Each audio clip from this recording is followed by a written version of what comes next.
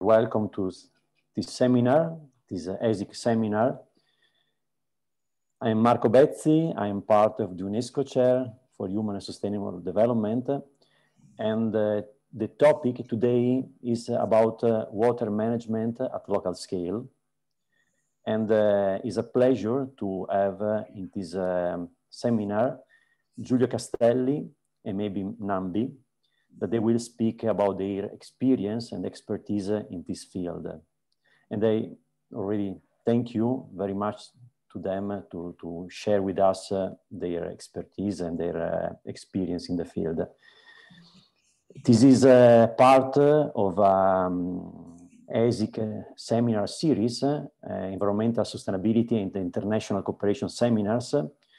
In the previous seminar, we spoke about different topics: green energy, wash, mapping emergency, agriculture, water, energy, food nexus, and water resource management at global scale.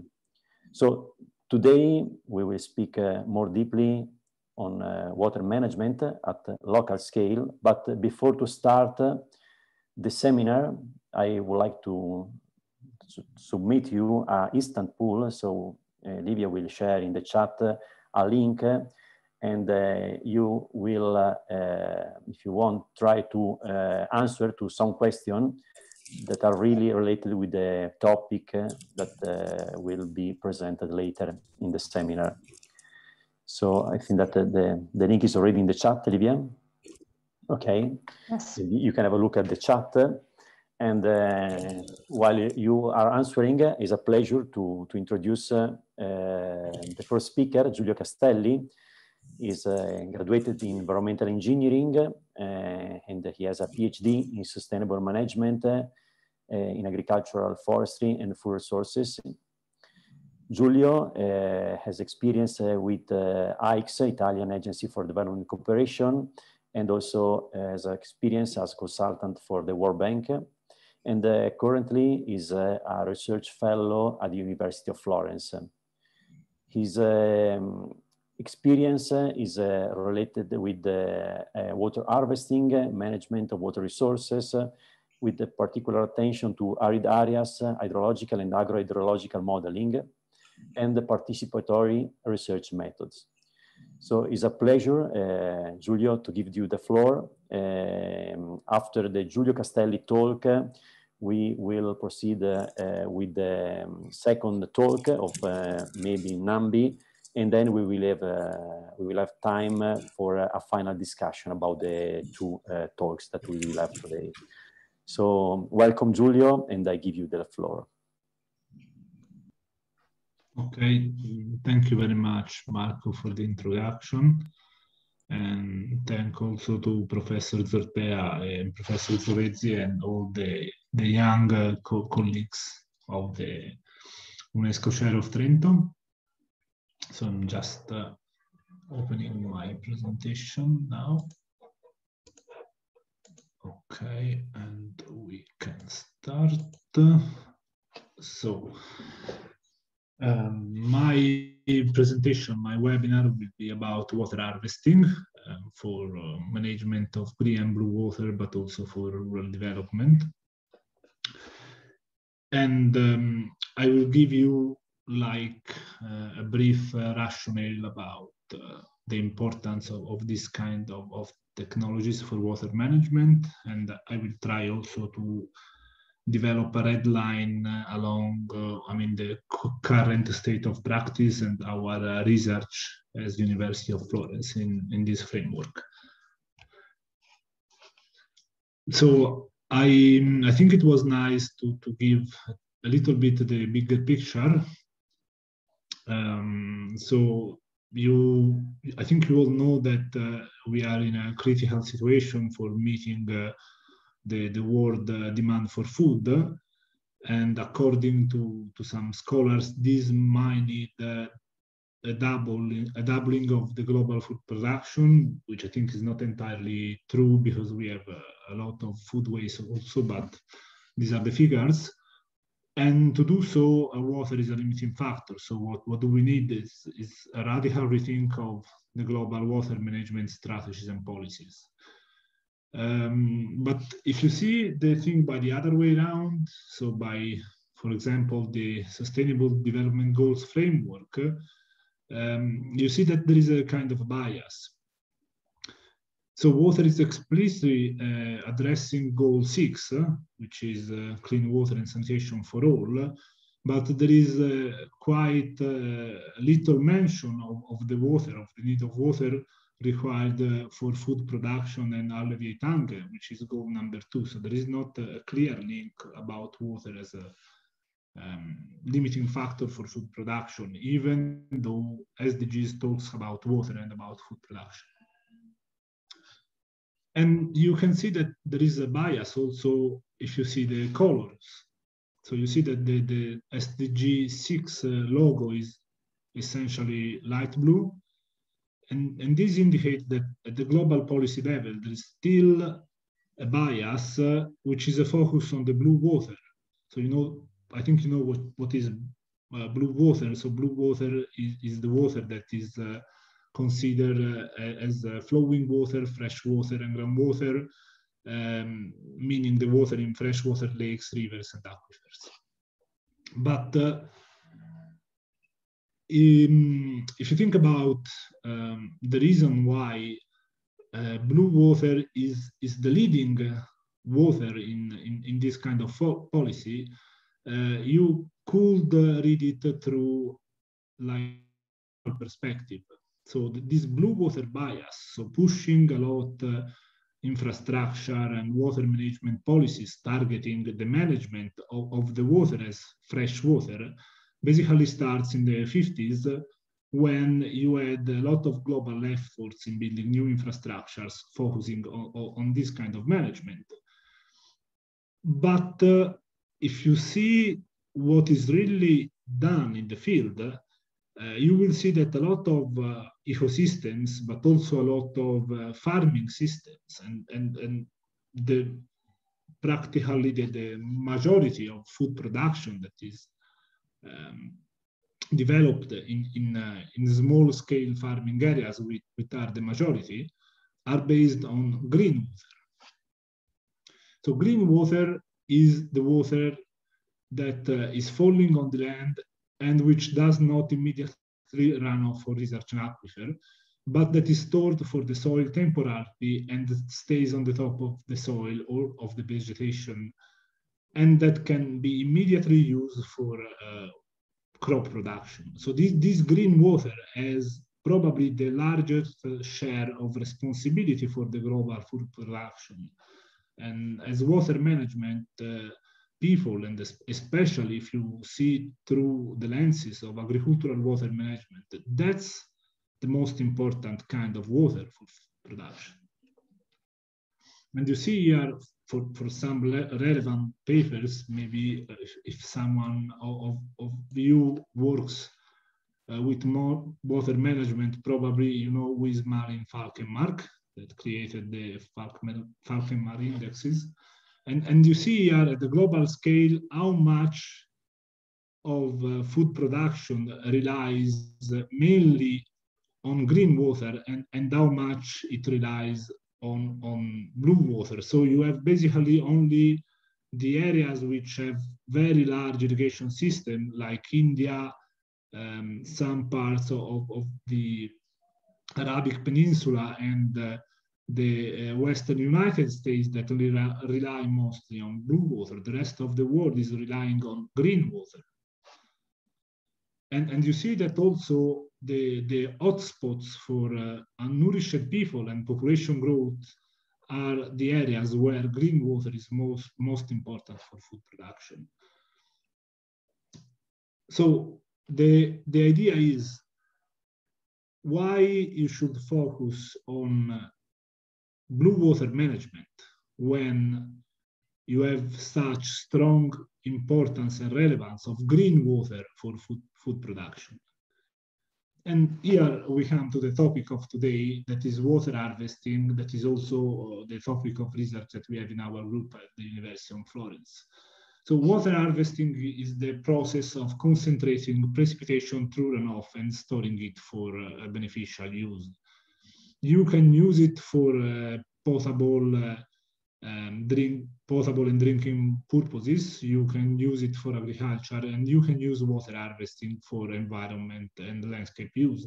And basically, the idea underpinning water harvesting is that instead of using directly blue water from perennial rivers or lakes or even groundwater, you take the maximum advantage of quick, rapid flows generated by rainfall, where the rainfall falls. And this has a particular importance, especially for all the agroecosystems where hydrology is not perennial. So think about a large part of Africa, but also Asia. You don't have a perennial hydrology. So the current paradigm about blue water management for development is actually useless. You have to learn how to use better green water, how to store green water in the soil, and definitely how to do water harvesting. The first definition that I gave, the process of concentrating precipitation through runoff, etc., is quite an old but yet good definition. But I also like the second one made by a colleague. The name is Mohamed Ouassari, is Tunisian, which identifies water harvesting as a collective term for a wide variety of low-cost intervention, which are intended to collect natural water resources which otherwise would have escaped from the human reach and buffer them through storage and or recharge on or below the soil surface.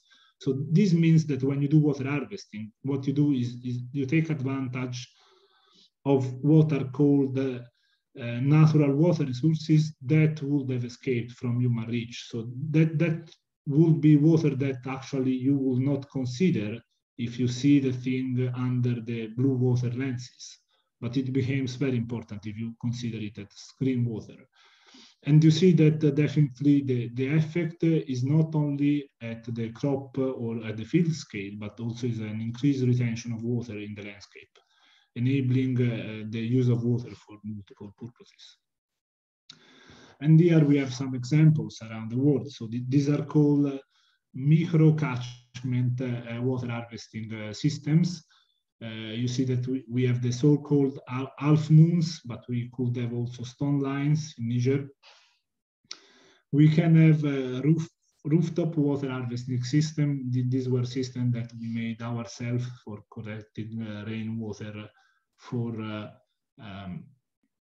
basically small-scale crop production with tanks made by rammed dirt bricks. You might have also cross-slope measures like terracing to slow down runoff and increase infiltration, also with trenches. But you can also take advantage of more unexpected and even more violent events like the so-called flood-based farming, which is basically carried out where you have very, very dry hydrology with only few rainfall, which are very intense. So you have ephemeral rivers that have sudden floods. And basically, especially in the lowlands, this is the only water that you get. And you get it in 20 days, and then the rest of the year is dry. So that is really a lot of engineering behind these technologies. But on the other side, you can also understand that they are basically also traditional and embodied in current water routines, and people has a lot of knowledge about this. So if you look at the thing under a very hydrological perspective, you can understand which is the role of water harvesting in this graph. So there are many studies that reveals how, for farmers, it is more dangerous to have a dry spell, so a period of drought that lasts, from 10 to 15 days, that a prolonged drought. And this is because if you are a farmer and you see that in one season you have a very long and severe drought, you do not start preparing your field. You do not buy agricultural inputs.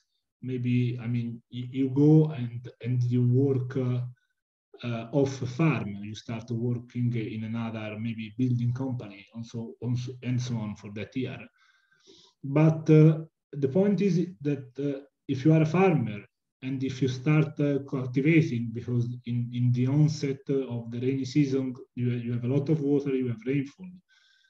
And then you buy a lot of agricultural inputs. And then maybe in the 10 days or 15 days in which you have the flowering of your crops, you have dry spell, so you don't have rain, and you don't have also irrigation water. You lost completely your crops. And this means that you lost all your work, and you lost also all the costs of the agricultural inputs that you put in your field. So this is the main role of water harvesting, and the reason why it is so important, because it helps, even if it's not a proper and a large-scale irrigation facility, it helps farmers to have water in the soil or maybe in a tank during dry spells. And basically, water harvesting system is defined by a catchment area. In the catchment, you have rainfall. The rainfall is transformed into runoff, and the runoff is collected in a storage, which can be the soil itself. And then everything is applied to the cultivated area.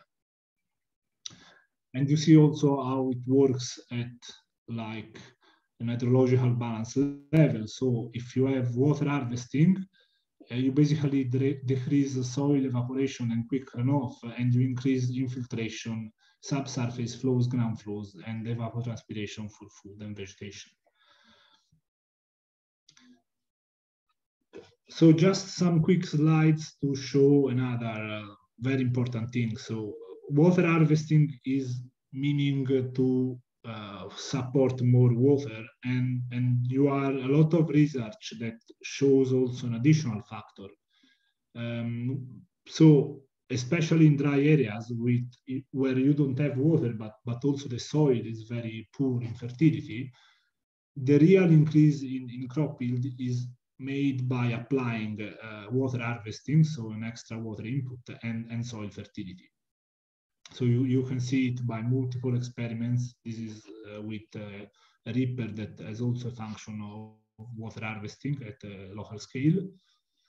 And here you see some practices that are made. I think these are from Niger. So you can really maximize the effect of water harvesting also if you use some manure or some crop residuals.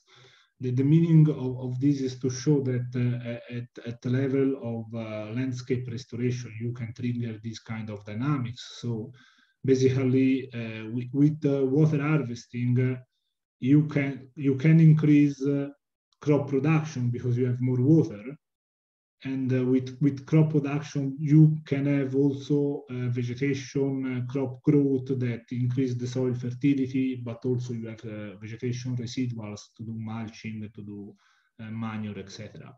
And maybe, I mean, you are an engineer. I learned this by my colleague in soil science. If you have more biodiversity, more organic matter in the soil, then the structure of the soil becomes better, and it stores more water. So the effect of water harvesting in the soil is increased. So you basically, if you apply well this paradigm of water harvesting and soil fertility management, you can trigger a cycle. I'm just closing with some research experiences that we made in last years that one by one highlight other different topics related to water harvesting. This was the first research that we made around 2014 in Ethiopia, where we basically highlighted that local farmers, they have a great knowledge about water harvesting. In this case, it was a flood water harvesting. And basically, we managed to obtain a better design for the water harvesting structures and irrigation structure by involving farmers in the design with a participatory approach. This is to mention that water harvesting is effective under a management point of view because local communities are already experts. While if you go with an approach that is targeting modernization of irrigation with like northern or maybe first world approach, it is likely to fail. This was another research that we made in Ethiopia with a PhD student now in the University of Florence that shows how these kind of dams, which are called sand dams, that are still water harvesting, you see that they store sand, but then the water infiltrates in the sand. So you have like an artificial aquifer. So with this research on the field, we demonstrate that this kind of water harvesting technology can help farmer in increase crop yields, but we made also some modeling that revealed the thing that we said before. So you cannot get the maximum water productivity if you only work on water. You need fertilizers and soil fertility management. This was another research that was made more recently for my PhD, where it was shown that actually the overall effect of water harvesting at the landscape scale can also, trigger like a cooling effect in an arid watershed. So you have more water in the soil, and during the dry season, you have an evapotranspiration effect that makes overall cooling effect in the watershed. And this is our last research. It may be interesting. We basically make a global map of the potential for water harvesting. What we did is I'm going very short. You can read the publication if you are interested, but we try to upscale a database of successful case study to obtain a global map of water harvesting potential. And you see that there is much potential, especially in Eastern Africa, but also in Asia. There is a lot of potential. So as conclusions, I think it is undeniable that at least at the very, very top level, global policy scale, green water management, which is important, is still a little bit underrated. And I think we could really work in this sense to better structure a global action on green water management, especially for dry areas and for the developing countries, but also for the countries that have problems of food production. Water harvesting can represent a sustainable solution for reaching this goal, also for ecosystem restoration, and it's basically a local water management action. But you do not forget that it is not only the sole way to make green water management. You have other green water management strategies. For instance, mulching is another strategy that you can use. There is a wide body of literature in this sense. It is not still uptaken at the global level. Third point, water harvesting is a good water management technique because it's quite in line with the local knowledge and routines. And as a fourth point, of course, that is not a panacea. There are some research points open. The first one is really evaluate the condition under which water harvesting is economically profitable for farmers, because that's when farmers adopt this technology. They won't adopt it if it's nice and it works good. They adopt it if it's working under an economic point of view. There are also some barriers for the analysis of and the implementation of water harvesting, also policies barriers and knowledge barriers. So there is a need of more training for the farmers, but also for the international institutions and local authorities. Another point is how to insert water harvesting in like the, I don't know, national scale or regional scale water management policies. This is not quite clear. You know that if a farmer apply water harvesting in his field, that's fine, but how to get the maximum from these technologies if you reason by, I don't know, river basin scale water management. And the final hotspot of research to me is how you can bring this technology to the future, because they are mainly traditional water management technologies. So there is a need to modernize that and to also make them, let's say, competitive with the standard approach for blue water management. So I hope it won't get too long. I'm available for questions after the other presentation, and if you want to keep in touch, these are our contacts.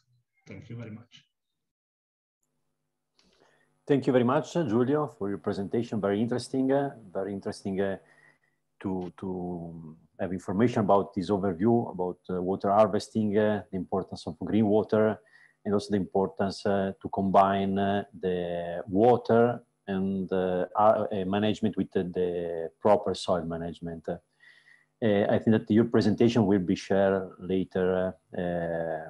So if you want to have the address of Giulio or information, you can get the presentation. So we can move now to the second talk. It's a pleasure to invite Maybin Nambi. This is a director for WASH, water sanitation and hygiene program. The NGO is World Vision Zambia. He has more than 16 years of experience in the WASH sector, and is manager of big project in different countries, and he has experienced different countries in Africa for the WASH sector. Maybin has a certificate in international WASH from the University of Nevada, and is Bachelor of Science in Irrigation Engineering from the University of Malawi. So I leave the floor to Maybin, and then we have the discussion about the two talks. Thank you very much, Maybin. Thank you very much, Marco. Good evening, everyone. So I'll be presenting on the WASH implementation for World Vision here in Zambia.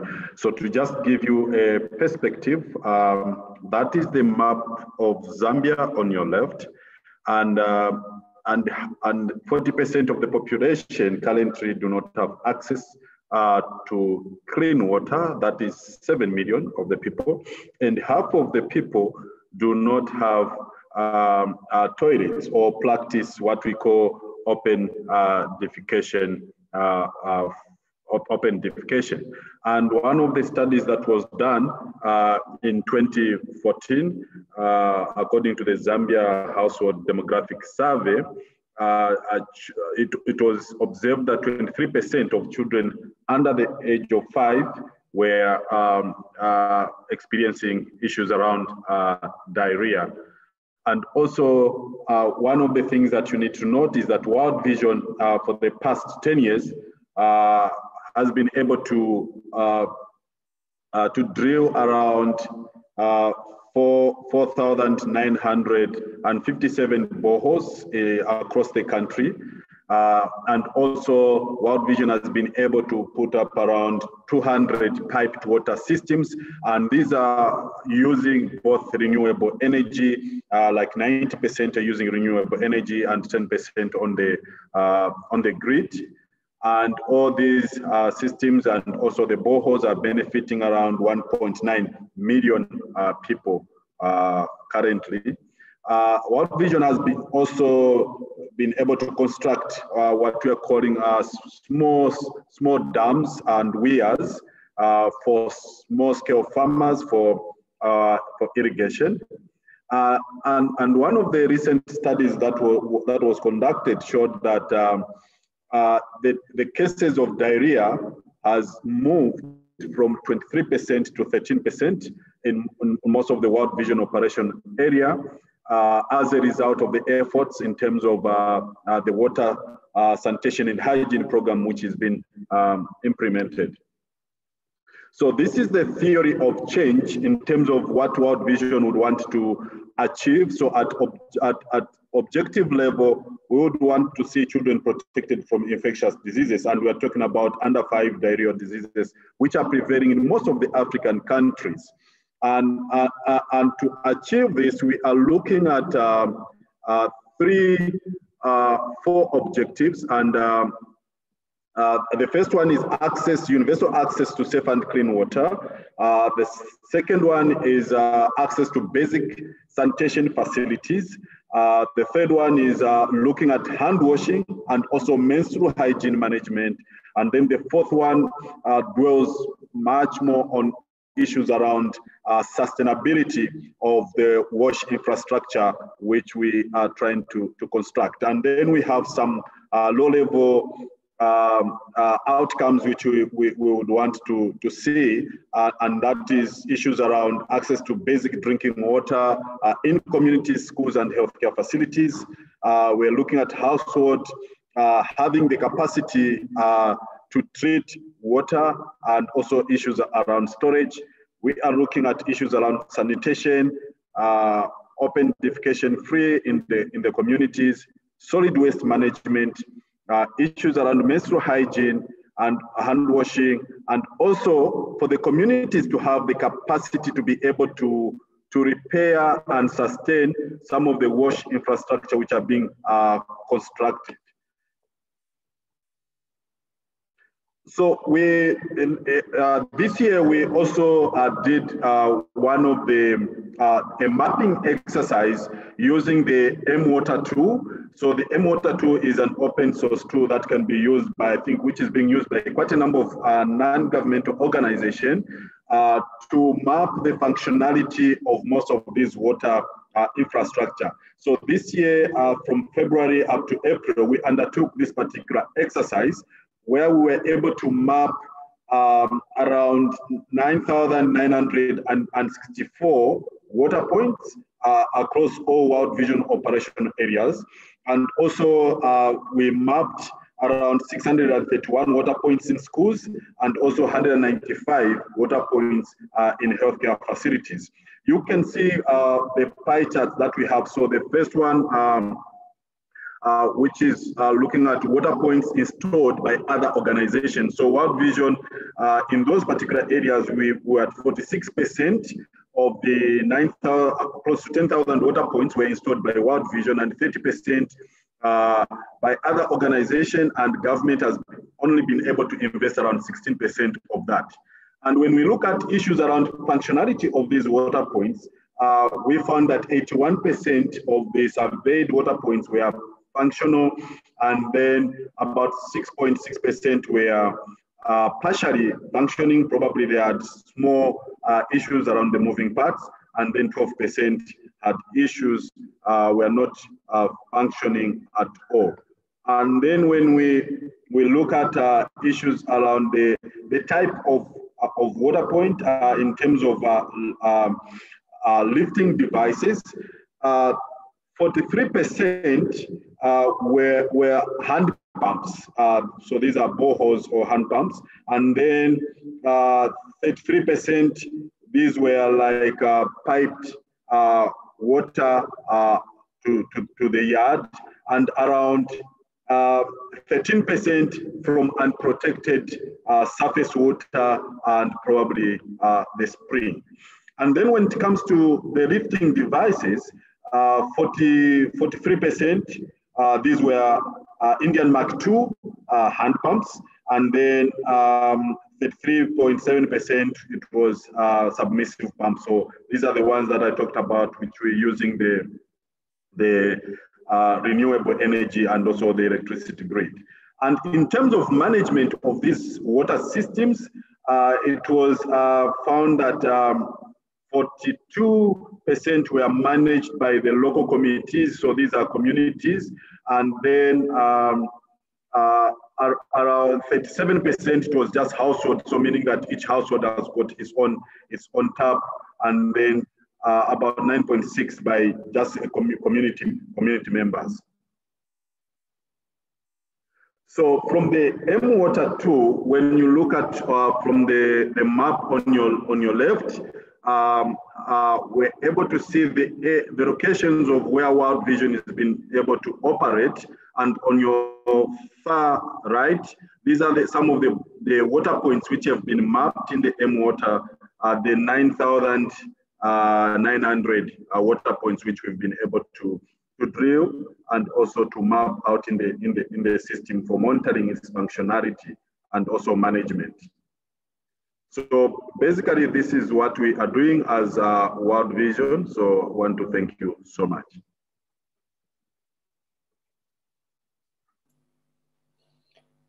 Thank you very much, Maybin.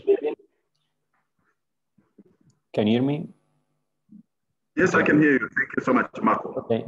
Thank you very much. It's a great work that you are doing with World Vision in Zambia, and it will be a pleasure to give our small contribute this summer in September with the University of Trento, with our student. I think that we can have a discussion about the two talks. So if there is any question from your side, please, Julian and Maybin are able to answer you.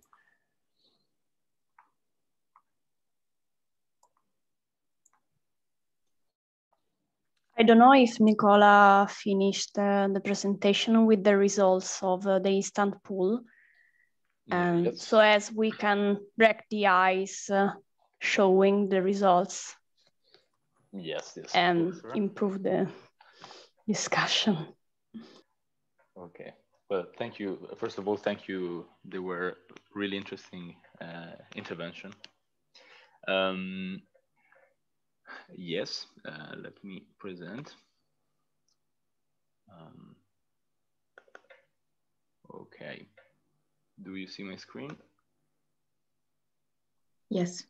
Okay, hope we will not have problems. Okay, so just have a quick look to the answers of the questions. So the first question was about natural-based solutions. The question was, select the three main functions provided by natural-based solution for water management. And this was a kind of tough question. I didn't get all the correct answer for sure, but yes. So from the WWDR, nature-based solution for water, nature-based solutions are defined as inspired and supported by nature and use or mimic natural processes to contribute to the improved management of water. And the correct answer were at least the main, the one considered the main solution for water management were improving water availability, improving water quality, and reducing risk to water-related extreme events. Then the second question was concerning different types of irrigation and watering. So the question was, what is the efficiency of surface irrigation, sprinkler irrigation, and drip irrigation? Choose the answer with the correct percentages. Of course, yes, this really depends, but the FAO, let's say, indicates some values at the field application efficiency, as we see in the table. And the correct answer, as nearly most of you answered, but no, the 31% of you correctly answered, are 60% surface irrigation, 75% sprinkler irrigation, and 90% drip irrigation. So what we may assume is that maybe some effort in order to obtain more efficiency in watering solution may for sure help to fight climate change and problem in water. The last question is concerning rainwater harvesting, the topic Giulio talked about. And so what statement, the question was, what statement about rainwater harvesting is not true? The first one is it reduced the demand and consumption of groundwater, and this is actually may be true if the groundwater is used. It provides an alternative water source in the dry season, reduce the vulnerability of agriculture and population to climate change, and this is as well a solution. And It reduced flooding, sewer overflowing, and soil erosion by reducing runoff. The first three were the correct one. The less correct was it improves the recharge of aquifers and reduce the salinity of the water. This time, I guess the question were quite hard compared to the other times. I hope this may be a input for the discussion, and thank you. Thank you, Nicola. I have first question for Giulio. What is your experience in the correlation between water harvesting and water distribution? In my experience, I've seen some very expensive project in water harvesting, but then a big lack in water distribution after the ponds. And also lack on proper community management of that water. So what's your experience about that?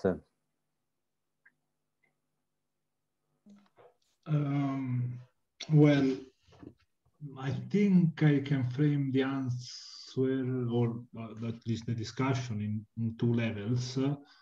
So the first level is quite practical.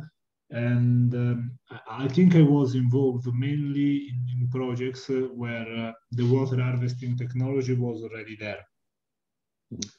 So if you talk about the spade irrigation, which is flood water harvesting techniques, all the projects that are targeting spade irrigation, they are targeting systems which are already existed. So the water management rules are clear, they are accepted, they are established since, I would say, decades.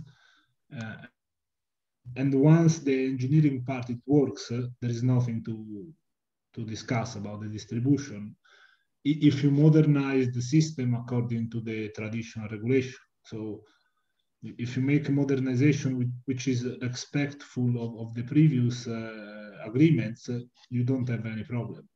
And this is the same thing that you see. For instance, I did not show it, but we had some experience with colleagues from Tunisia. It is exactly the same thing. So, I mean, I would say that you have this first block of experiences where that's when you really start from a technology that is already there. You just, if you are aware of the water management regulation and you keep them in place, you don't have any issues. You have also some example of situation where there was a modernization project. The modernization project failed, and the farmers they use parts of the modernized system to still, have a better water management because they have the internal regulation. If you start with something which is brand new, it's a little bit more difficult, but I think it's the same story that is around the water management in general. So, like, you know that if you work with water decision is also land decision. So generally speaking, if you work with water, you have to take into account, for instance, water management practices, rules, and also things like land tenure and where it's appropriate water property. So you don't do a water harvesting dam or a pond in a private area, or if you do in a private area, you acknowledge that there should be an issue. So basically, yes, I don't have direct experience of this, but this, if you study a little bit the implementation of water management at the local scale with farmers, that's a common bias of some projects in which you go with the technology, but you don't take into account, and then the managers are the farmers themselves. So if you don't take into account the land tenure, for instance, you will have problems. I agree. Thank you, Giulio.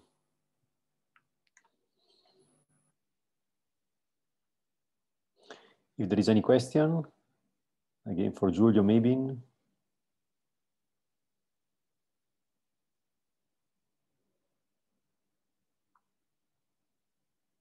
I have one remark on the instant poll for the water harvesting for manage aquifer recharge. That's not entirely true. You have some experiences of manage aquifer recharge, especially, for instance, it's becoming quite common with flood water harvesting to deviate flood water in some retention basin where you have a kind of infiltration pit. So you start having some experiences. Israel is kind of pioneer in this, and you have some experience in Tunisia, and also I think in Australia they're starting doing something, but it's not also in Italy. There are some examples made in Tuscany. Sant'Anna University is a leader that they are upgrading small water reservoirs in the hilly area, which is more or less water harvesting. At least it is water harvesting in Italy, and they are making a modernization of them with some infiltration device. So it's a little bit complicated because the regulation in Italy for managed aquifer recharge is quite demanding, but you have this kind of experiences. Nice to learn. It was my bad.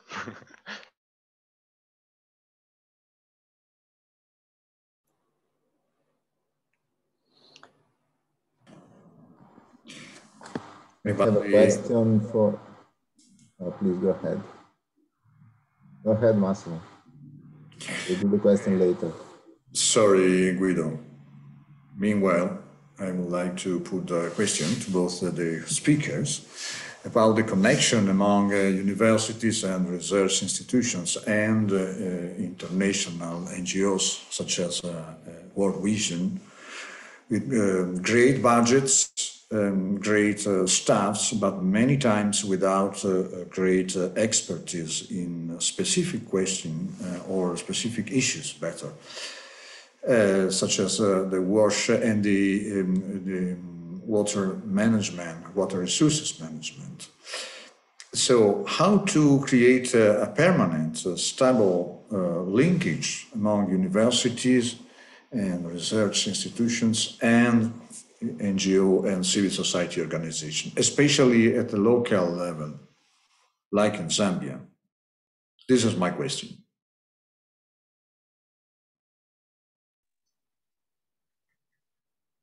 Yeah, thank you so much, Dr. Massimo. Yeah, like for World Vision, what we've been able to do is to have a different memorandum of understanding with the university. And in that memorandum of understanding, we've been able to take up quite a number of students who've been researching on the works that we are doing. So the research mainly borders around the formative kind of research to kind of inform us in terms of it could be the technology that we are using in the field. So this could be the pumps, the solar panels. It could be the drilling methodologies that we are using in different locations and also as well as in different terrains, and how we can try to maximize our resources in those particular technologies, the option that we are able to take up. And also I think this has worked very well in terms of students being able to direct us in terms of how we can try to improve. For example, in our WASH programming, we've done, for example, water for productive use. How can we maximize the same water which we are using? For example, we are providing to the communities for domestic use, but also for other uses, livestock, for example. how can livestock access water for drinking? Because part of the country, like half of the country, we don't receive quite enough rainfall. We could be getting around maybe 600 millimeters per year. And then on the other side, we are getting over 1,000 millimeters of that. So how can we try to maximize the use of, for example, groundwater resource or even small scale rainwater harvesting, like weirs and the like? So we've had a chance to have some of these students researching on some of these issues. And in some cases, we've had issues around iron, for example, in groundwater. And this has been a big problem because when we started our WASH program, we were using what we are calling galvanized iron pipes, which were corroding with low pH waters. And that created a lot of problems because boreholes were being abandoned like in less than a year, and then they are abandoned by the communities. And then you can look at how much investment that has been put into that. At first, we thought this iron was as a result of groundwater, being just, by nature like that, because it occurs sometimes. But after the research by the students, they were able to inform us that no, the technology that you are using is wrong. Why can't you change to stainless steel pipes, for example, which do not corrode with the aggressive waters like low pH waters? So that, I think, has created a kind of a good relationship with the universities and also research institutions, not just local, but also international. Like we have the partnership with the Drexel University in the US, University of North Carolina, Stanford University, University of Malawi, University of Zambia. And these have enriched our WASH program to be where we are. You could see from the graph that I showed you, the functionality of the water points at 81% out of the 10,000 that we've been able to put. So that's quite a good report to see, because previously that was very low. You would find that probably only 40% of those boreholes are functional. And you can imagine the investment which the donors are being able to put for us to be able to do all that. So universities, they play a very key role to us in terms of our development work from the NGO perspective. And we are very much willing to continue to partner with a number of research institutions to better our work. Thank you so much.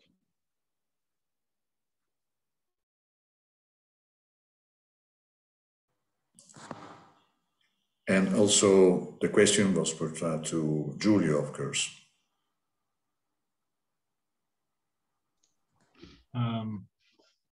Can you just repeat the question with referring to water harvesting? No, simply considering the institution you are belonging, what are the linkages we can build up in a more stable way and institutionalizing the relationship among universities in terms of a third mission and NGOs and civil society organizations, providing human resources, knowledge, and the spirit of the cooperation, not only in project approach, but more in a more long-term perspective? This is the question. So, yeah, thank you for the question. I mean, I think it would be the other way around for me because I'm basically in academia. And I mean, as University of Florence, we kind of have a long story in this point because Florence, I mean, especially for agriculture, was the headquarters first of the Italian Colonial Agricultural Institute since the 20s. And then this relationship has always been strong with the University of Florence, and in the years also with a radical change in the mindset, but in a radical change with the people involved. We were very much linked with the Agronomic Overseas Institute of Florence, and then with the Italian Agency for Development Cooperation. And this is to say that luckily for the moment we have in place, at least in our Department of Agriculture, some long-term cooperations. And personally, I think that the best thing that it can be done for a university, I'm sorry to say this, but it's not totally work with NGO. Because, I mean, for instance, we have a Master of Science in Tropical Rural Development, which is a standard Master of Science, and we host many students also from grants from other countries. And this links us to many NGOs that gets our students for traineeship and also after the master. But to my small experience so far, this is only one part of the thing that you can do. But then in a framework of very horizontal cooperation, I would say that we are a university, and we do not do development. So we do learning, research, and education. And on the other side, we have universities that do exactly the same thing. So I know Maybin, he told us he graduated from the University of Malawi. So for instance, we have contacts with the University of Malawi, and we are basically, I am a co-supervisor of a PhD of the University of Malawi, and I think this is not development, it's just like sharing ideas and making good science together. And it's the same thing that we will do with Spain, France, England, and so on. Of course, you have difficulties, but I think that if you go in this direction, you can just do what you do with other countries, and you can trigger a positive feedback, because I mean, working by peers, it means facing difficulties to bring the two institutions at the same level.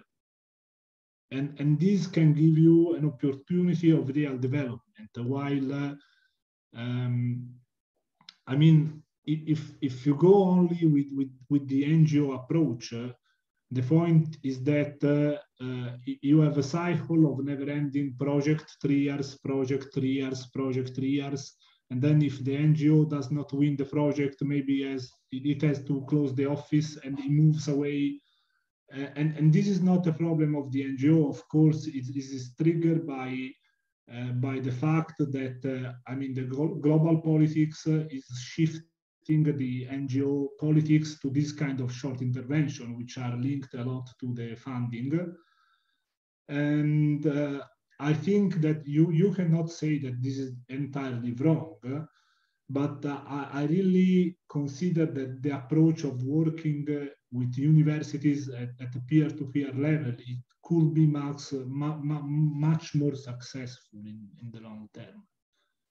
And you are basically doing the same thing. So for instance, now we have a project with Tunisia, Egypt, and some European countries. And we are doing the same thing in all the countries. And that's an implementation project, it's not only research. So yeah, if you ask me this question, I'm sorry to be a little bit with maybe a strong position in this, but I work for the World Bank, I work for the Italian Agency for Development Cooperation. They are quite larger than standard NGO, but I really think that the university can allow a much more long-term commitment and relationship between institutions. And so if you, I don't know if you have additional question on this position, just let me know.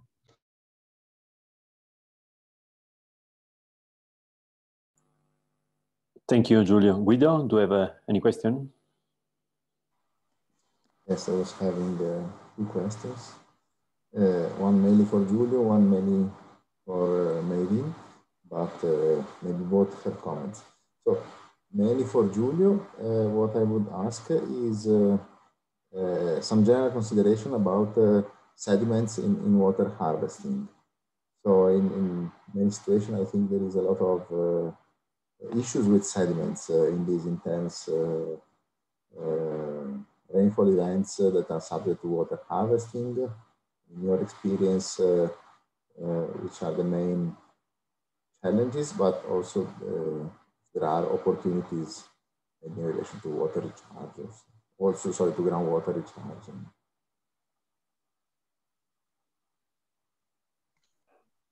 Okay, so the issue of sediment, it's kind of, it's on different scales and it has different meaning to different areas and water harvesting technologies. For instance, I mean, there is not a classification in this sense, but you can say that there are some water harvesting technologies which are synergistic with having a certain amount of sediment, and you have some water harvesting technologies which are not. Let's start from examples where sediments are not good, and you can understand that, for instance, dams, small dams, they have a lot of issues with I mean, sediments, and this is related to the, let's say, at least 2 points that I touch in my conclusions. So let's think about maybe small dams implementation in a very like erosion prone areas. So it's a little bit difficult to check which is the good cost benefit if you don't take into account how many sediments will enter into your dams, and if the dam will be filled up and will become unuseful. Then you have to think to the first slides that I show for understanding when this thing can be synergistic. Because if you go with a blue water approach, you can think that you have the blue water, so whatever comes with the blue water that is not water is bad. Okay, so I have my dam, I want to store water, and it will become green water, but in that period is blue water. So if the dam is filled by sediments, it's bad. But you have many situations, and talking about very dry areas where you have, I mean, 10 to 100 times the sediment transport that you will have in situation with perennial hydrology, where people have learned to deal with sediment. So, for instance, the image that I show about sand dams. So, sand dams are dams in which you know for sure that they will fill up with sand. So, the things that you do, you try to locate this dam where you have a good input of sediment, especially sandy sediments, that can fill up the dam. And then you take advantage by the fact that you have an artificial aquifer made with the dam, made with the sand that has filled the dam. And then you dig some holes around the dam. And this in very arid areas is convenient because basically you have a certain effect of removal of pollution because you have a little bit of filtration. And then you prevent part of evaporation, because evaporation is very strong. If the water is underground, is better. There are water harvesting technologies that are also land use technologies. So, for instance, you have Jasur in Tunisia, where you basically, it's like a sand dam. So you build a dam, you wait the dam to be filled, and since that area of Tunisia is very stony as soil, if you have deposition in this upstream area of the dam, you have basically a terrace where you can crop olives and palms. And then, for instance, in spade irrigation is even diverse. So spade irrigation is probably the flood water harvesting technologies that has more sediment. But in that case, is such an amount of water that in the end, if you manage and if you limit a little bit the sediment input to the fields, then the rest of the sediments, which are the most fine ones, they are good because they are fertile. So for instance, in Ethiopia, we discovered this thing that people were cropping using upstream, uphill water diversion channels. So the channels for entering the irrigation canals were with an upslope. So they were going uphill, and this was made to have the deposition of the bigger sediments in the canal and save only the most fine sediments in the field. And then the farmers were removing the sediments only by the canal and not by the fields. So you see that, I mean, that is another important, I agree, research challenge, but it's not straightforward. So it is not always a problem, the sedimentation. Thank you. Very interesting. Not sure if maybe you want to comment anything in this, otherwise I have another question.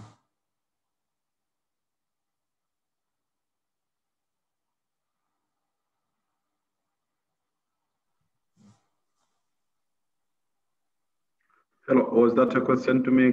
Can I? No, yeah. I was wondering if you would like to provide an additional comment to this question I asked to Giulio. Yeah, what was the question again? Sorry. It was about issues with sediments in water harvesting. If the sediment was always, let's say, a problem in water harvesting, or if there were also good aspects in having sediments and dealing with sediments in all these many diverse type of systems, water harvesting system. I was wondering if you also want to comment anything on that. Yeah, thank you so much. I think it's a big issue, especially that now we are doing some of the small dams, and mostly in areas which are like kind of arid and receive very low rainfall.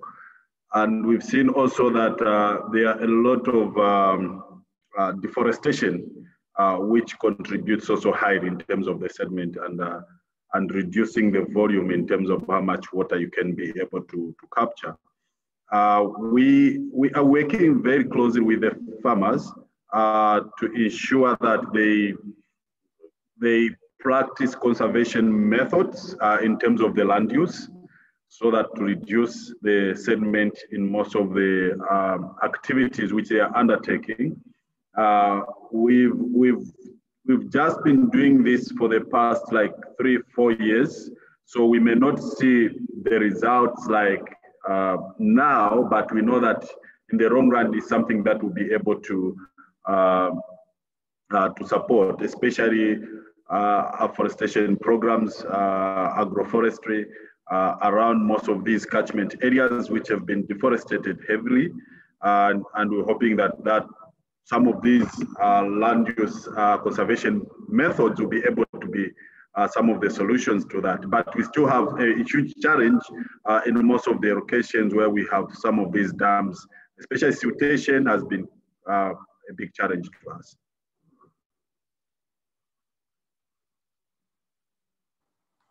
Thank you. And if I can have a last question for Maybin, but maybe also Giulio then would like to comment. In your, we had a slide with the, let's say, the main goals, the main, let's say, vision of World Vision for improving the, let's say, the health condition, especially of children. And there was this set of 4 targets with providing safe and clean water, sanitation, and the 4th point, and hygiene, and the 4th point was ensuring that the system are maintained in the long term. So I was wondering which do you think are the main challenges for the maintenance of these integrated systems in the long term? Yeah, so in terms of the education systems, I think the main issues there are around management, because at the moment, the setup in terms of rural water, most of the water points, including irrigation systems, they are locally managed. So you have a cluster of community members, maybe 1,000 or 2,000 people.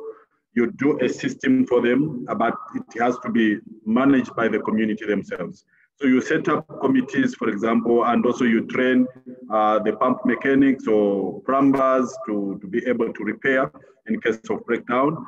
And they have to set up what we are calling the composite fee collection systems, meaning that households have to contribute probably 1 or 2 euros a month for operation and maintenance. So in some communities that has been able, it has worked well. In some communities, we've seen people contributing the money for operation and maintenance. And some of them, they've gone even further to ensure, to work with the local insurance company to ensure the main components of the recirculation system. So for example, solar panels, pumps, tanks for any breakage or being stolen on an annual basis. But in other communities, it's been very difficult, for example, for them to be able to raise the minimum requirements for them to be able to run an operation and maintenance for their system. So in case of breakdown, for example, if there is a pump failure, for example, some communities cannot raise, for example, $2,000 for them to be able to buy a new pump. So meaning that they have to go back probably to government or to another NGO or to World Vision to say that our pump is bent and we need the pump to be replaced. While in other communities, when such happens, the insurance company goes there to do the repairs. We're also working with the water utility companies whose mandate is mainly in the urban and also the cities, and they do not extend that mandate to the rural water. So that has been a challenge. So we would want to do a shift from that to also give them that particular mandate to be able to manage the rural water systems. So we're going to see if that challenge will be able to be addressed through the water utility companies, which are well established in terms of resources, in terms of expertise on operation and maintenance. Thank you. Thank you, Maybin.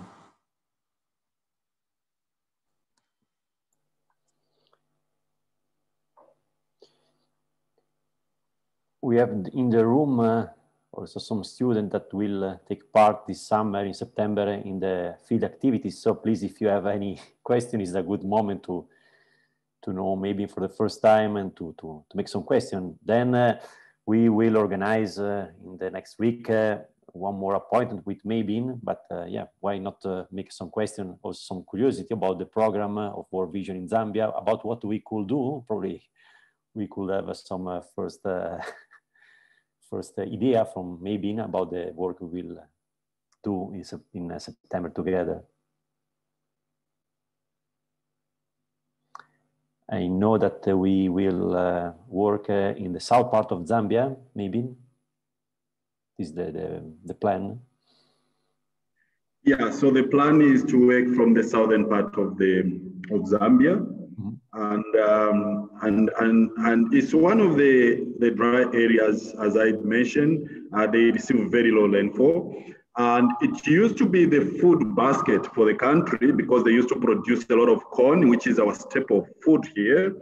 But because of the water challenges, that has been like shifting now to other parts of the countries which receive meaningful rainfall.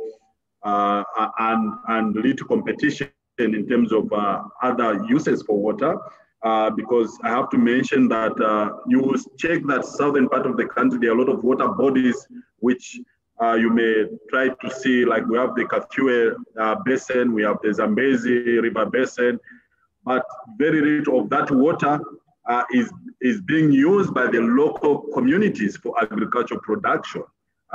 and it's mainly used by the commercial, like the sugar companies, the hydropower station, and also for recreation. I think you've seen the Victoria Falls, which is also in the southern part of the country.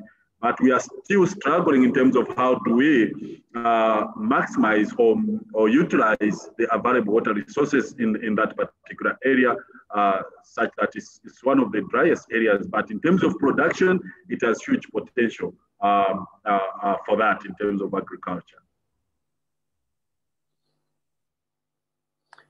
So did you already experience the conflict between big companies and the small farmers in terms of water availability, water management? Yeah, I think I would say that the conflict has been there because it's difficult, for example, for small-scale farmers to invest in huge pumping, for example, to the river. So meaning that all the riparian users, they are going to be affected. So whatever abstraction is being done by these industries and also the hydropower water use, it reduces how much water is available for the communities for them to be able to use. So these are some of the issues that we've been discussing in a number of fora, the Global Water Partnership, the WaterNet, for example, in the region, to see how do we ensure that the communities themselves also are able to access or to make use of the same water. Because the other aspect to that is also the issue of land, for them to be able to do the farming. Because community members, they would want to go and farm where there is water availability, especially when it comes to winter farming as well. So land may not be available when you see huge investment by especially huge companies doing all these agricultural farming and also hydropower stations. Yeah. Susanna, do you have any question?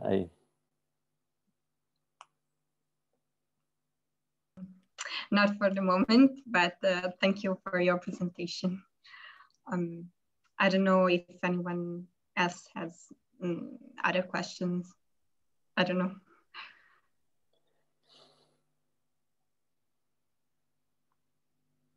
If there is any question, I think that you could stay in contact with Giulio and Maybin through their contact. We will send you the presentation. The presentation we will put in the platform, Massimo, isn't it? Okay, so we will have all the exactly. Yeah. And I'm really thankful to both of you for your availability, for your presentation. And you are, if you want, already invited for the next ESIC seminar. That is next Wednesday. Yes. In this geohydrological risk. And so that will be the last appointment, and it's a pleasure to invite all you in the last event. So thank you very much, Giulio Castelli, Maybin Nambi, and thank you to all of you to have taken part to this seminar, and see you next Wednesday. If you want to turn on your camera, we can take a photo just before leaving. Thank you, guys.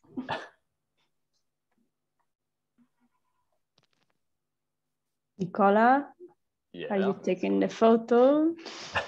Smile. Okay, great. Thank you very much. Let me mention that I think I hosted Olivia for a seminar in my course. So just in case there is space for some joint cooperation, since also you are engineer, in engineering department we are agriculture, even if I am an engineer. So let's keep in touch and maybe get updated with the map of our projects and so on. Thanks again. Thanks very much, Giulio. Yes. Perfect. Thanks, Maybin. Thank you. Bye-bye. Bye-bye. Ciao. Bye. Bye. Bye.